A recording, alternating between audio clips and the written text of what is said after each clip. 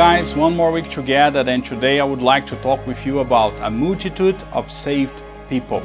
So let's start reading a Bible text that is in Revelation 7:9-10. After this I looked, and there before me was a great multitude that no one could count, from every nation, tribe, people, and language, standing before the throne and before the Lamb. They were wearing white robes and were holding palm branches in their hands. And they cried out in a loud voice, "Salvation belongs to our God, who sits on the throne, and to the Lamb." Hallelujah, what an amazing Bible text. You know, often the enemy would like to tell us that only a small number of people will be saved. We wrongly interpreted the passage. Narrow is the way and few are those who find it. But in fact, the will of God is for all people to be saved and come to the full knowledge of the truth. So we need to reject the lie that the gospel is for just a few. The truth is what the Bible says.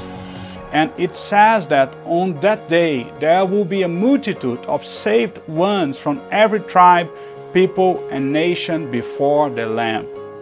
But before this great and glorious day arrives, the gospel of the kingdom must be preached to them. After all, how will they believe if they don't hear? And how will they hear if there is no one to preach? Let us follow Paul's advice to Timothy in our day.